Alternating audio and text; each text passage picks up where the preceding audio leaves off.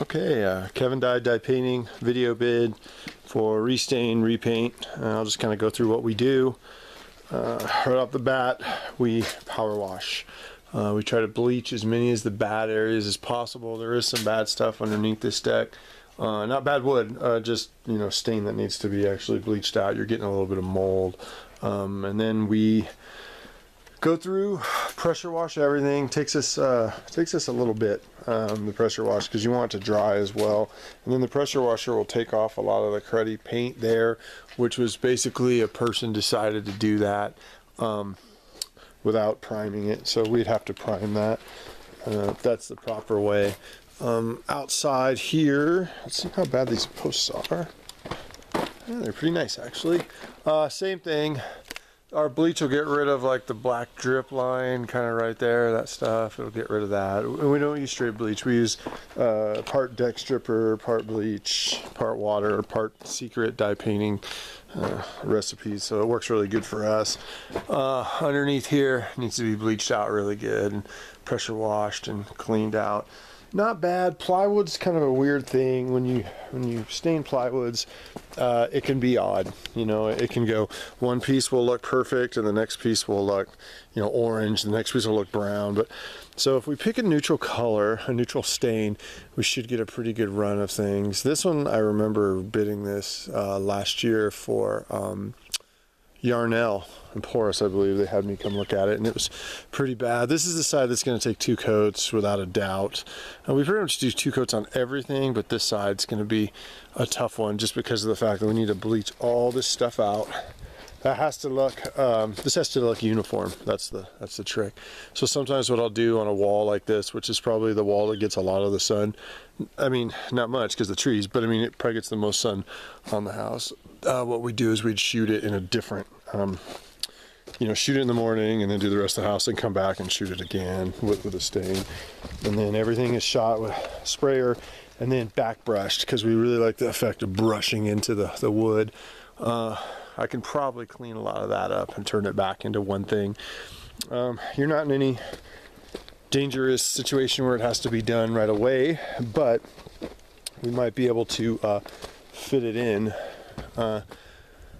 this year still. So we'll see. That looks like a woodpecker hole. We take that thing off and we fix it properly. If those are not woodpecker holes and they're just sockets, then we'll leave them. But if they are, also for us, everything gets painted. We do the same thing there. We repaint all that a brown neutral color. I prefer a darker brown than the brown they used when they built these. Bleach. We're gonna have to really hit these gutters pretty good. But it's really not that bad. Let me see if I can make sure I get a view of the top. Yeah, so you got a little bit of darken right there. We got to get rid of. We can get rid of that somewhat easy. I think the biggest thing on this is going to be the fascia, or the gutters are going to have to be power washed, probably sanded, primed, and then painted. Because the whole idea of this is do it so you don't have to do it again. Up there, not too bad. Not too bad. We can clean that up. So the whole idea is just to do it so that you don't have to do it again. Unfortunately, guys will move fast and they won't follow the laws of painting. They'll paint when it's wet, or they'll paint without primer. I etch when these gutters are up new. I usually etch them with a vinegar solution and then a light sand so that I can make sure that we have a really good adhesion and longevity of the product. Everything will be removed. I don't stain plants. I don't even stain these. It looked like someone did though. That was nice. I take these off. I like to paint them into the color of the house. So these will go that brown. So it looks more professional. Looks really nice. All this stuff removed off of here. That guy right there would go brown. Light would be removed. Door would be painted with the color of choice. Is this a bubble? And it is. Again, move fast. And they didn't do that correctly. It's going to have to be sanded. Looks like they dry brushed over with paint too. Windows masked with a 3M film. We use a high-end film. It does not leak any stain. In case if it has anything on the tape, what we do is we walk around with a thinner rag and make sure there's nothing. Door, light sand, spar varnish. It needs it. Not bad though. I mean, we could clean it up and put a nice shine to it. You got a lot of dot mold right here. That's just from the black. That's what that is. We call it dot mold. And that usually comes off with our bleach solution and our stuff. It usually comes off pretty good. So we could probably get most of that. This one's going to be a mean one, isn't it? But we can most likely get all of that. Decks. Looks like this was done with a water base at some point, which I'm not sure why people do that. So what we do on these is we sand this. We sand it nice and flat and smooth all the way down. And then we do basically this edge to this far edge right here, sanded. Just take palm sanders, battery operated, 2 guys, takes about half hour. Sand it nice and smooth. So once that's sanded, then you have something to lean on. It feels nice. Then we go through. This deck's going to have to be stripped kind of good, but it's par for the course. We go through and we walk and we find anything that creaks. If it creaks, it gets a screw. If it's sticking up, like this guy, and it's a creaker, it gets a crew. Yeah, that dog's got a wolf howl, huh? So, everything. We go through, we make sure they're all solid. And of course, again, we, same thing, bleach the walls out. We try to get it to a medium.